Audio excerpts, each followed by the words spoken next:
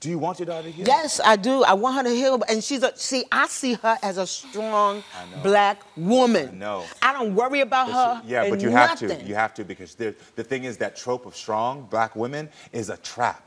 Because she needs to be a vulnerable black woman. She needs to be a woman who she can rely on other people, and she doesn't always have to do it all. And that's a trap. You fell in the trap too. You had to be a strong black woman too. That's a trap that we're dispelling that trap. It's done. You get to be vulnerable. You don't have to be strong all the time.